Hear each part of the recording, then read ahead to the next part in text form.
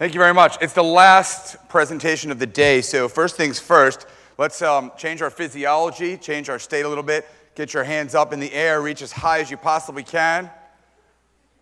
Now, what I need you to do is turn those hands into thumbs for me. Okay, and then we're going to take a quick picture from the stage. Perfect.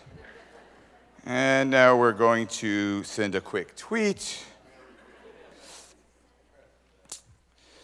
How about best looking marketers in New England? Hashtag AOC 2015. Cool.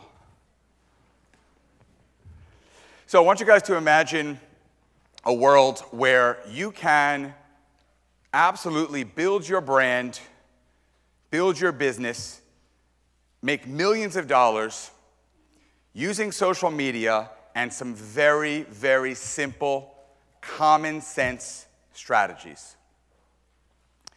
The great news is I am here to tell you today that you do not need to imagine that world, because that world is here right now in this moment, 2015. Every single person in this room can build their own brand, somebody else's brand, their own business, somebody else's business, using some very, very simple strategies that we're going to talk about today. My last book, I covered 11 simple concepts to build a likable business: listening, storytelling, passion, team playing, surprise and delight, which is why I have a couple surprises for you guys today, responsiveness, simplicity, authenticity, transparency, adaptability, and finally, gratefulness. Today, we're going to focus on 7 of those core concepts, 7 simple social concepts to drive real results for you guys. I'm going to start with listening, then we'll talk responsiveness, storytelling, authenticity, advertising better, providing value, and finally, gratefulness. Let's start with listening. I like to say listen first and never stop listening, and people much smarter than me have talked about listening. Ernest Hemingway said, when people talk, listen completely. Most people never listen. And it's true. Most people don't really listen. Instead, we're waiting to talk. Just ask my wife.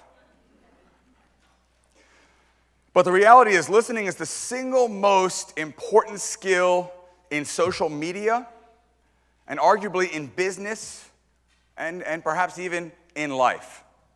And if we can master listening, that underrated social media skill, and just listening, we're going to be able to be way ahead of 95% of the world that doesn't truly listen.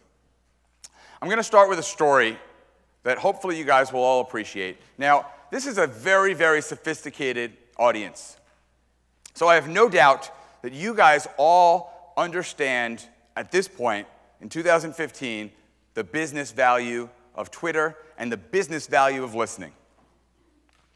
But I'd like to know by show of hands, how many people know at least one executive at a small business or big business, at least one business person somewhere that doesn't yet fully appreciate and understand the business value of listening on Twitter? Pretty much the whole room. Cool. This is a story I share with business executives that fit into that category as I make speeches like this all over the world. It was 4.5 years ago, and I took a flight from New York to Las Vegas. I was staying at the trendiest hotel at the time, the Aria. And I took a 5.5-hour flight, and I got to Vegas, went to check into my room to get a little rest before hitting the blackjack tables, and there was a really long line to check in. In fact, I was waiting online for 10 minutes, 20 minutes. Eventually, I was waiting online for over 45 minutes to check in. So, of course, I did what any social media nerd would do. Took out my smartphone, and I tweeted, waiting online over 45 minutes at the Aria. Not worth it. Hashtag fail. Which if there are any newbies in the audience, that basically means you guys suck. Well, the Aria didn't respond to my tweet. In fact, the Aria has never responded to my tweet 5 years later. But guess what? The Rio down the street responded to my tweet within 2 minutes. Now, when I tell this story to senior executives all over the world, they get super excited. They think this is the ROI moment. What did the Rio tweet back? Come on over, Dave. We have a room with your name on it, or something like that. And a few of you are probably thinking that as well. The Rio didn't tweet that. If they had tweeted something like that, I would have thought two things. First, it's kind of creepy that they're stalking me this aggressively.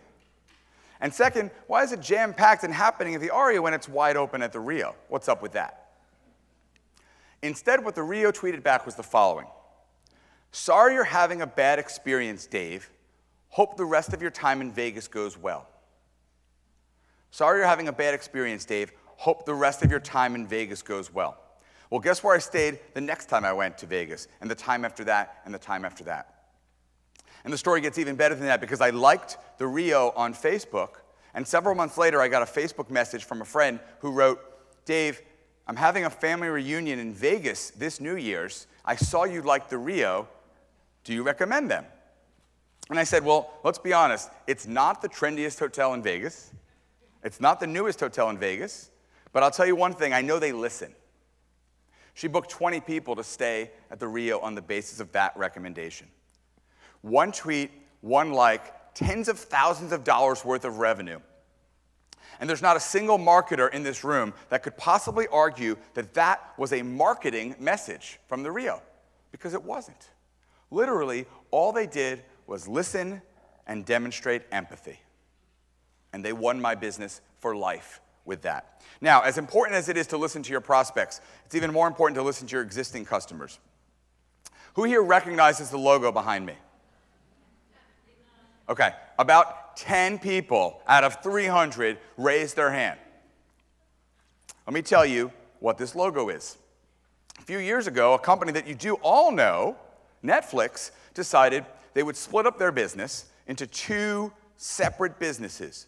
One would be this video streaming service, and another would be this awesome mail-order DVD business. And they launched Quickster.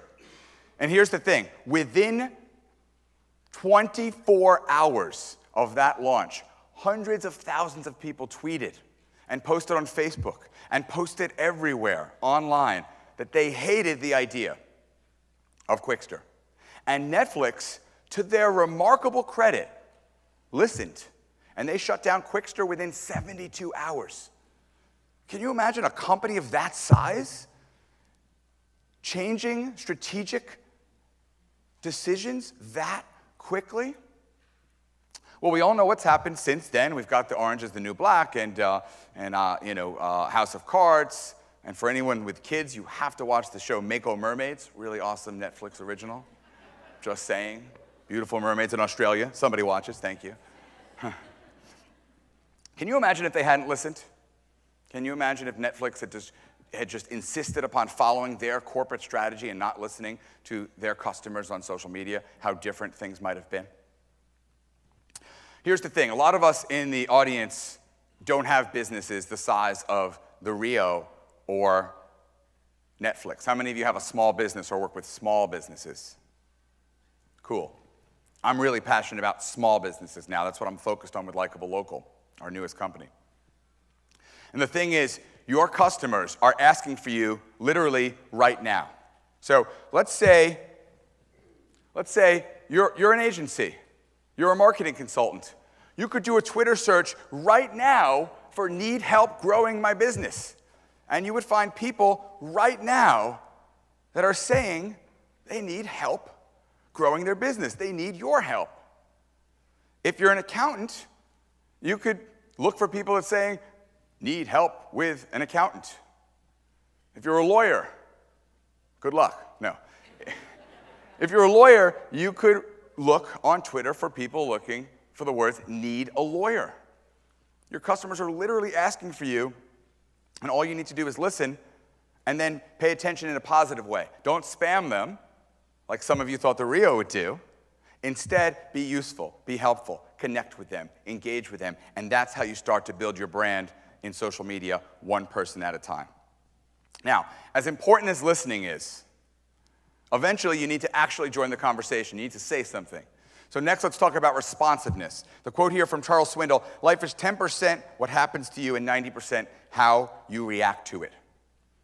And if you can pay attention to what's happening in social media, who's talking about you, who's talking about your competitors, who's talking about things that indicate that people have a need for you, and then respond, that goes a very, very long way as well.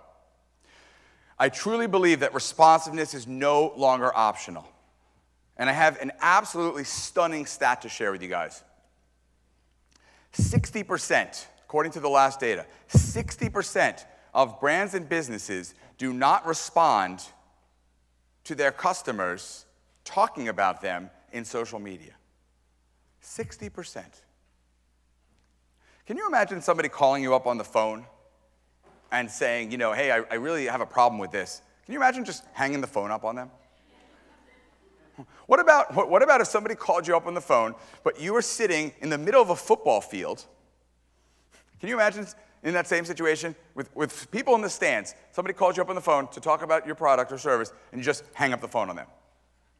Not responding is like hanging up the phone on a customer with dozens or hundreds or even potentially thousands of people watching. And I know it's hard, but I'm going to show you guys a very simple model for how to respond. So in order to show you that, I want to point out my friend Ray, who posted on the Verizon Facebook. How many of you guys know Verizon? Pretty big brand? Yeah, okay. How many of you guys like Verizon? No, just kidding. Anyone here that works for Verizon? I should probably ask before okay, cool, better.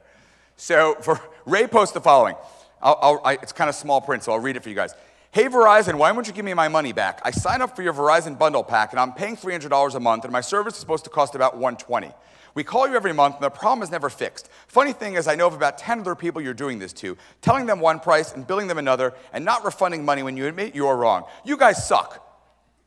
And a lawsuit may be in your near future. Have a great day, you bunch of crooks.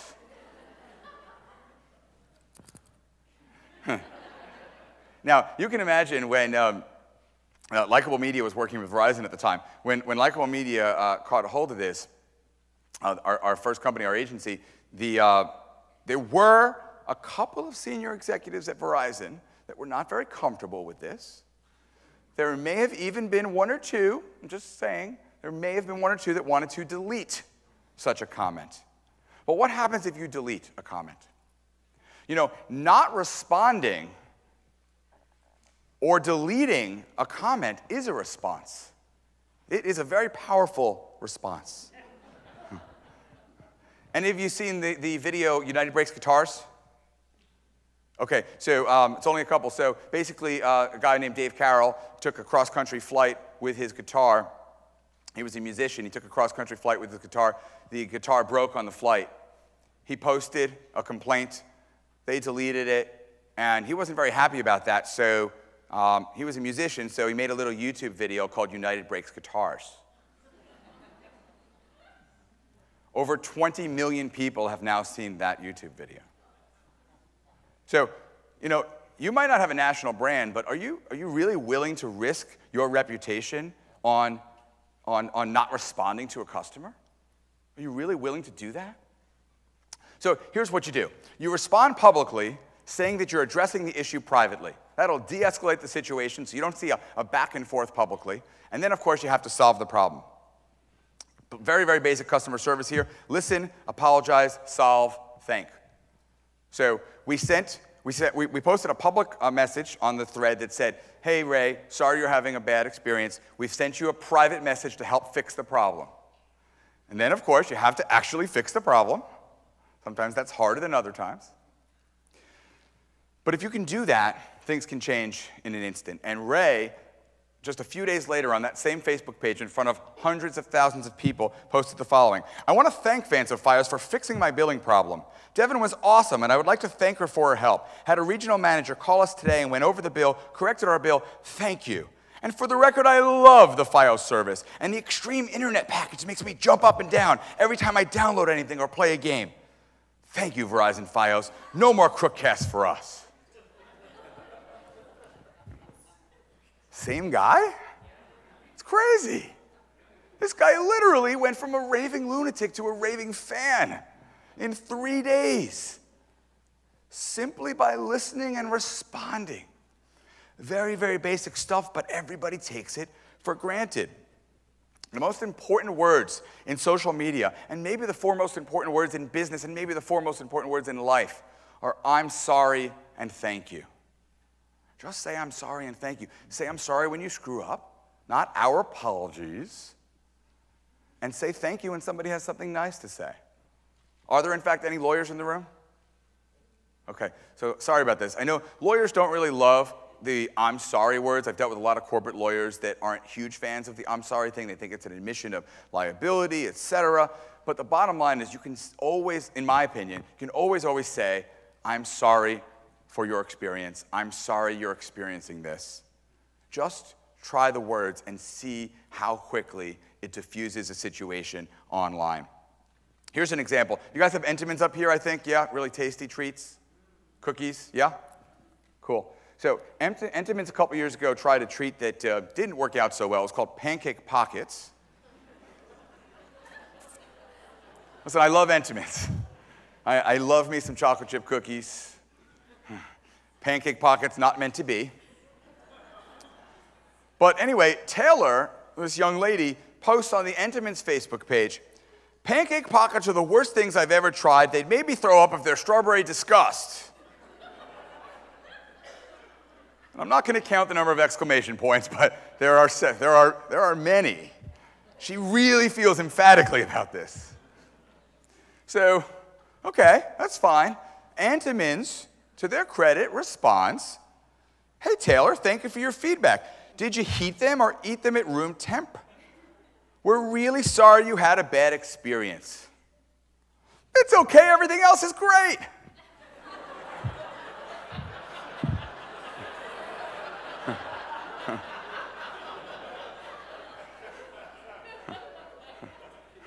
Thanks so much to close the loop. That whole conversation took an hour. An hour. It's amazing, right? Just how you can change someone's opinion. Because we're all human beings, so we all kind of get that there are other human beings out there that make mistakes, like Pancake Pockets. And the thing is, when you know somebody's going to make a mistake, that's cool. I get it. It's when people don't fess up to it. It's when people don't say, I'm sorry. It's when people won't be vulnerable that it becomes more of a problem. Now, it's really important to respond to all the negative stuff, obviously. But for me, the real joy in social media comes in responding to everything, the positive, the good, the bad, the ugly, the indifferent. And here's a really great slide from a woman named Stephanie Schwab. I really love this slide. It talks about different ways to respond in social media, different ways to bring your true brand voice to life. Because here's the cool thing. In social media, we're all like humans. We all basically have accounts, no matter how big your business is, that can be personal or playful, informative or entertaining, professorial or friendly, simple or complex. So you can have a lot of fun with shaping what your brand looks like in social media and in responding to people. Now, the cool part is responding to positive comments in your own unique voice. As important as it is to respond to the negative stuff, can you imagine, how many of you guys have retail stores? Any retail locations? A bunch? Can you imagine somebody walking up to you at your retail location being like, I love this place, I've been coming here for years, great staff, great products, really love this place. Hold on, I got to deal with something else. I got to go. Of course not. You'd thank them, you'd give them a hug, you'd give them some swag, you'd hook them up. So, we have Cumberland Farms up here, I think. Cool. So, love Cumberland Farms. They were a really long-time client of Likeable Media, and they're, for anyone that doesn't know, a big convenience store chain in New England, based down in Massachusetts, and they have this product called the Cumberland Farms Chill Zone. Now, the Chill Zone is really, really popular with teenagers and no one else. Last time I did this, I did this in Miami, and there was a guy who had a chill zone. Is there anyone that has had a chill zone in the audience? Awesome. Okay, a whole bunch. Cool. Probably when you were teenagers, but. So when Cumberland Farms took to social media to represent the Chill Zone product, okay, they said, we really want to meet our actual audience. And we want our voice to be like our actual audience. So, Ben Silver posts on the Cumberland Farms Chill Zone page, "Sometimes I just lay under the faucet and chug Chill Zone until I pass out." Now, all right, better than Pancake Pockets, I guess. So now Cumberland Farms, very big company, for a long time owned by Gulf, okay? They could potentially respond like kind of seriously, or, how do you even respond to this? But to their credit, again, they know their voice, they know their audience, they respond right away, "Ha ha ha, what a baller."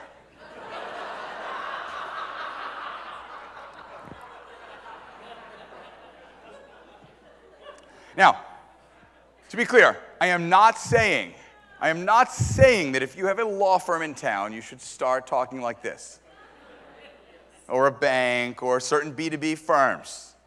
But the point is, know your audience, determine your brand, bring your brand to life, and you really can have more fun with your brand than you're probably having right now. Next, let's talk about storytelling. I like to say tell, don't sell. Don't sell. And Robert McKee Brown said, "Storytelling is the most powerful way to put ideas into the world today." Well, I believe it's frankly always been the most powerful way to put ideas into the world, storytelling. But if you were a brand, if you were a business, how could you tell a story, say, 20 years ago? Shout it out. Radio, newspapers, the 30-second spot. That's how you told a story 20 years ago. 30-second spot on TV, 30-second spot on radio, billboards, direct mail, trade shows, 5-color glossy brochures. Here's the thing about all those things. Sometimes they're really awesome and they work really well. And sometimes not so much. But I can tell you one thing, every time you do a 30-second spot on TV or radio or billboard or 5-color glossy brochure sent to, X number of zip codes out there, it takes a lot of time and a lot of money. A lot of time and a lot of money. And sometimes it works out really well, and sometimes not so much. So are you willing to risk that? Because now, today, in 2015, there's another way. You can storytell through social media. It takes very, very little time and very, very little money. You can storytell with your iPhone, taking a picture, taking a short video, a tweet, a webinar, an infographic, a blog post, and bring your story to life. And the best part about it is, if it doesn't resonate, like if your story is kind of like falls flat, change it up, like the next day or the next hour. You have an ability, there's no barrier to entry to social media storytelling. So you have an ability to tell your story in social media until you get it totally right. Here's my story. 8 years ago, fell in love with this awesome woman, and we both had a marketing background, and we couldn't afford a big wedding, but we did have a good marketing background. So we had an idea to partner with a minor league baseball team and put together a pretty cool sponsored wedding. And we partnered with the Brooklyn Cyclones, and 1-800-Flowers sponsored our flowers, and Smirnoff sponsored our alcohol, and David's Bridal sponsored our bridesmaids' gowns. And we raised $100,000 for an awesome wedding and $20,000 for charity. And we got married in front of 5,000 strangers and 500 friends and family. And the event was really, really awesome. And not only was it a huge promotional success, not only was it a great wedding, it turned out to be a huge promotional success. And after the wedding, our vendor said, "This was awesome, what are you guys going to do next?" And we couldn't get married, so we started a company instead. So I can tell that story, and I still do 8 years later and 2 companies later, because I know it resonates. I can tell it with one picture and a little bit of copy. And if it doesn't resonate, I can switch it up and tell it a little bit differently tomorrow. What's your story? What are the stories that you can tell about your humble beginnings, about customers that have experienced obstacles and overcome them thanks to you, about staff members that have grown thanks to you, about community or charity partnerships that you have? Everyone has lots of stories to tell. And the thing is, there are lots of really great tools out there to help you tell your story, like Likeable Hub. Now, the only thing that's better than telling your story is getting your customers to tell your story for you. That's better. It's really awesome if you can get your customers to tell your story for you. Now, this next slide is from a brand that every single person in this room has heard of. And I would venture to say every single person in this room has seen advertising from this brand, because they spend a lot of money on advertising, a heck of a lot of money on advertising. But what you're going to see is a totally free ad that they got thanks to social media and perhaps some customers being inspired to share their story. This is the I Love Mary at McDonald's in Chandler, Arizona Facebook page. It's a true story. Now, I think it's awesome that there are 1,402 members of the I Love Mary at McDonald's in Chandler, Arizona Facebook page. But even better than that are the comments on this timeline. I haven't seen Mary lately. Where has she been? Happy People Day, Mary. We love you in the Rocky Mountain region. And my all-time favorite, Mary is the best. This is the picture of us at my 40th birthday party on Saturday night. Yeah. It's kind of crazy. I don't know if that birthday was at McDonald's or... But I don't know about you guys, but I literally want to go to Chandler, Arizona. I don't even eat McDonald's, but I want to go to Chandler, Arizona to go to this McDonald's to meet this Mary.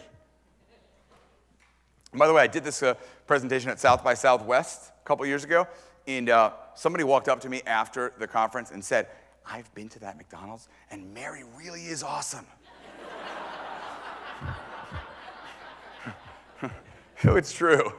That's the best part. So my question for you is twofold. First, who's your Mary? Who's your employee, or what's your product or service that's truly remarkable, that's truly worth talking about? At Likeable Local, it's Turbo Post. It's really cool technology that turns every single post into a paid Facebook ad. So that's my Mary, is Turbo Post. Who's your Mary, or what's your Mary? And second, even more important, who's your DeLynn Lucas Bach? DeLynn Lucas Bach is the customer that started this Facebook page. Who are your customers that are going to be willing to tell your story for you? Those are your brand ambassadors. Those are your evangelists. Those are the people to truly, truly take care of and inspire. Dr. Banks is a likable DeLynn Lucas Bach for us. Dentist, loves us, calls me all the time telling me how much he loves us. It's kind of annoying. But I love it. And I love it. Next, let's talk about authenticity. Oprah said, I had no idea that being my authentic self could have made me as rich as I've become. If I had, I'd have done it a lot earlier. So Oprah figured this out, but for some reason, so many of us, especially I think of a certain generation, right, old people like me, struggle with authenticity and vulnerability online. So many of us want to put up these walls between our personal self and our professional self, between our online self and our offline self, between our public self and our private self. The problem is those walls basically don't exist anymore. It's really, really hard to do. I have people that come to me like wanting to do one Facebook profile for their work and one Facebook profile for their home, or it's really hard. It's just hard to keep track. So the more you can embrace authenticity, the better. As Rich said, I've been writing for LinkedIn for several years now, and a couple of years into our first business with Likeable Media, we had some really great brand clients like GE and Verizon and 1-800-Flowers.com, and at the time I wrote the following. The birth of our company may have been a dream, but there were days, weeks, and even months early on that felt more like a nightmare. We couldn't get a loan from a bank.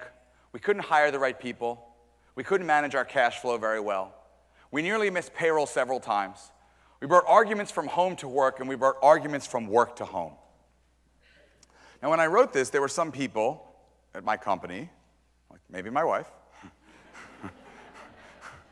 love you, like maybe my wife, that thought that maybe this wasn't the coolest, smartest, wisest thing to like post in front of the whole world. And maybe these big companies will be like, what the hell, they nearly missed payroll, like how can we be working with this company? But I'll tell you what, not only did no companies pull out when this got posted, but It got shared a lot, and we actually got more business as a result of this. Because people want to do business with people they know, like, and trust. And there is no doubt in my mind that authenticity breeds trust, and trust breeds business. Let's talk about advertising better. Howard Luck Gossett said, nobody reads ads, people read what interests them, and sometimes that's an ad. Here's why social media advertising is so freaking awesome. 2 reasons. First is the targeting, and second is the social context or built-in word of mouth. Let's talk about targeting first. Facebook has data on over 1.4 billion people, and you can target people literally based on any single thing that you want. So if you're a Chinese food restaurant in Scarborough, Maine, you can target just people that live in Scarborough, Maine that like Chinese food. Why would you target anyone else? Seriously. How many of you have seen the movie The Social Network?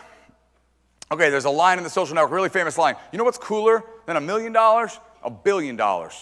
My line when it comes to social media advertising is the opposite. You know what's cooler than reaching 1 billion people on Facebook? Reaching the right 1,000, or the right 100, or the right 10 to grow your business. You don't need to reach as many people as possible. You need to reach the right people. And since you can target people by interest, by job title, by website visited, by age, by marital status, by all those things, you can reach the exact right people. I was at a conference a couple years ago, wanted to play around with this whole hyper-targeting thing, so I took out an ad targeting 34-year-old female graduates of Emerson College that worked at Likeable Media, were married, and lived in the zip code 11050. Of the 1 billion people on Facebook, only 1 person saw that ad. I love you, Carrie. Be home from Texas soon. Now, this doesn't mean anything unless you want to go and surprise your significant other right now. But the point is, you can target as narrowly as you want. And maybe you really only do want to reach 10 CEOs in your town, or 10 purchasing managers, or 27 CFOs. Think about exactly who you want to reach and reach the right people using social media advertising. A lot of examples from Facebook, but you can do the exact same thing on LinkedIn. The other reason that social media advertising is so powerful is the built-in word-of-mouth social context. You see, 92% of people trust their friends. I guess 8% don't have very good friends. But fewer than 40% of people trust ads. So if you can actually advertise to people building in word-of-mouth social context, it's really, really powerful. When I see this ad, it's not Dr. Zuckerberg that's getting my attention. It's not the creative or copy that's getting my attention. It's the fact that my friend Kyle likes Dr. Zuckerberg. My friend Kyle. Oh, cool. I got to check that out. I trust Kyle. If Kyle likes Dr. Zuck, maybe I'd like Dr. Zuck. Great dentist, by the way. And yes, he's Mark's dad. True story. But here's the thing. Take off your social media caps for a minute and imagine a world where you're sitting at home watching TV one day, and normally you fast forward through the commercials, but this time you can't help but notice because on the bottom left-hand corner of your TV is the words, "Your friend Dave liked this car." Or you're listening to the radio, and you know that little bumper in the end of a radio ad? You hear, 3 of your friends, including Dave, like this furniture store. Or you're driving down the street and you see this huge billboard, and on the bottom is, "Your friend Hugh likes this jewelry store." You'd be like, oh my God, that's crazy. That's the most powerful advertising ever. Obviously, it doesn't exist with TV or billboards or radio or anything else but social media. So take advantage of the fact that you can advertise using these super awesome tools. Next, provide value for free. Give it away. Give away the whole farm. Albert Einstein said, try not to be a man of success, but rather try to become a man of value. Speaking of giving away things for free, I said I'd try to surprise and delight you. So let's go back to the Twitter and choose the top person from my Twitter stream who's been tweeting with AOC 2015. This is always when the wireless goes down. And I'm going to give you 2 copies of my 2 books. Bowman Productions. Where's Bowman Productions? Oh, they're all the way upstairs. Give it up for Bowman Productions.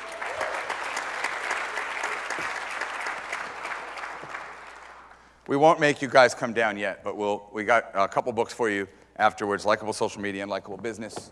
Cool. So what does this mean, giveaway value? 10% off, that's not value, that's marketing. Please, give me a break. 50% off is value. Gets interesting. And 100% off means you're going to get loyal customers for life. So what can you really, truly give away? Well, anyone in B2B? If you're in B2B, it's even easier because what you can give away is your brain, your knowledge, webinars, white papers, ebooks, blog posts, infographics, helpful, inspirational, entertaining, educational content. 2 companies, 8 years, both in social media. I've probably had about 12,000 total updates. And we've tried to add value with maybe 11,500 of them. Yes, occasionally, of course, you got to promote yourself. But think about how you can add value, and it will come back to you in the end. Although, I'll tell you a story. I was actually at a conference a few years ago, not too dissimilar from this conference, and somebody walked up to me and said, "Hey Dave, I just want to thank you for all the amazing, valuable content that you've given me and you've given away all these years, and I just wanted to let you know that I've taken all that really amazing content and I've started my own agency." Wait a minute.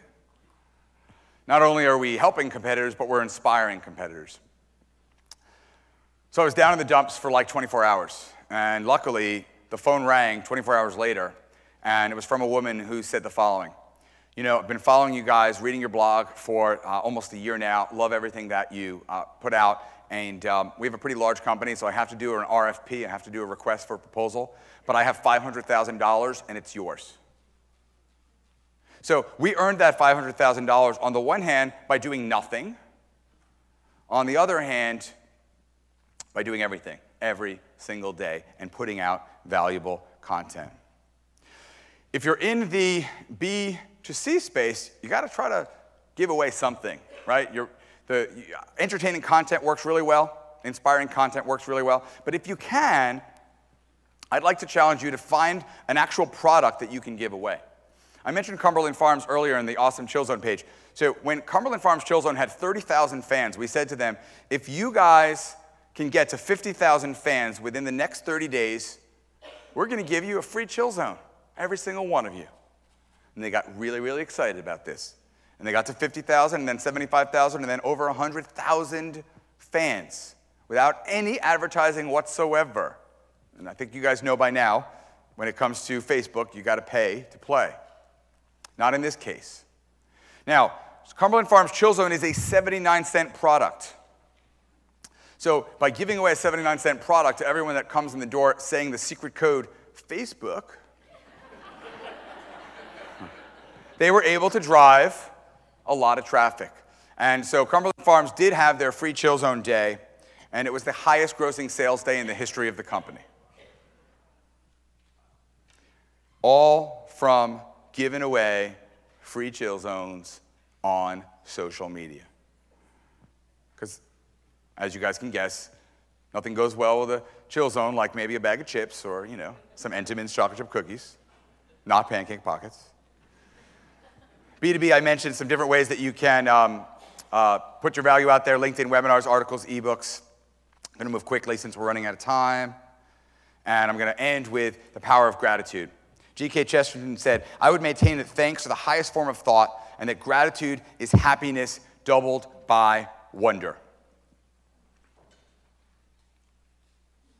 Thank you goes a very, very long way in social media.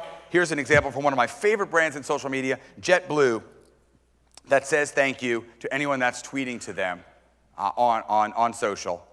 But the interesting thing is this. I'm going to actually close by leaving social media behind for a moment and tell you about what I call the original social media. Donors Choose is my favorite nonprofit. Any of you guys know Donors Choose? Awesome nonprofit, raises money for teachers, classroom projects you can support with just $10. So Donors Choose did an experiment where they gave half of the people in the experiment handwritten thank you cards and the other half email thank you cards. And here's what they found. those that got handwritten thank you cards were actually 38% more likely to donate a second time than those that did not get handwritten thank you cards. And they donated more on average. So I fell in love with this concept, and I began writing handwritten thank you cards myself. Started with one a week. It's very hard to operationalize things, so ended up increasing that to one a day, and now I write 3 handwritten thank you cards every single morning. And it's a total game changer for me for 2 reasons. First, when people get handwritten thank you card from a social media guy, they're like, oh my God, that's crazy. But second, and even more powerfully, here's the crazy thing, guys. When I'm writing those handwritten thank you cards every single morning, it changes my state of mind. You know, it's a scientific fact that you cannot be both angry and grateful at the same time. You cannot be upset and grateful at the same time. So let's do this. Let's take 2 minutes. I've got handwritten thank you cards for everyone. I want to challenge you guys to write a handwritten thank you card right now to one person in your life that you don't get enough of a chance to thank. Take 2 minutes. Let's get some good thank you card music on. And I'm going to check Twitter because, as I mentioned earlier, I asked my staff to get the most expensive bottle of champagne, and we're giving this away to one person in the next 5 minutes. But the only way to win this is to tweet it up.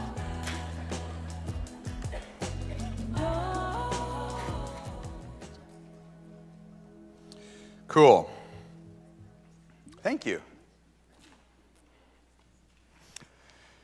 So, we're going to wrap up, and in a moment we're going to give away a grand prize. You get the bottle of champagne, most expensive bottle of champagne that we could find. I don't really know champagne, but it is Veuve Clicquot Ponsardin.